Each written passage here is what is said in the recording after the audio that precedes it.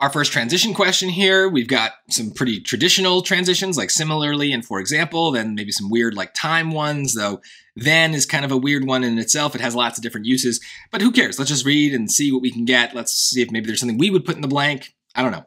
In 1942, the 1,500-mile Alaska Highway was constructed in under 9 months, largely due to the skilled work of nearly 4,000 African-American soldiers from U.S. Army engineering regiments.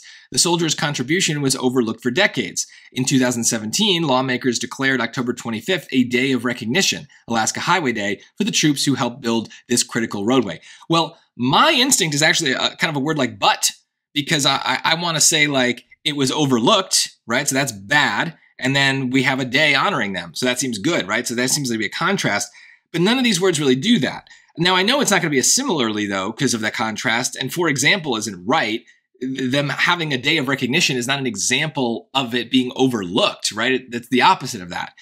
So then it comes down to these time words. Now, lastly makes it sound like we've got a lot of different things going on. First, they did this, then they did this. But to me, there's only really two things. In 1942, they built it. Then in 2017, they were recognized for it. That's kind of it, right? So then is the answer. I don't know. Put it in the comments. Were you tempted by the word lastly or no? Then is just much simpler of a kind of transition when it involves time. There's two events happening in order. We're kind of emphasizing the order because we're trying to make a point that it took a long time for them to get recognized. So yeah, it's not multiple steps. It's just two. So then is the only thing that makes sense here.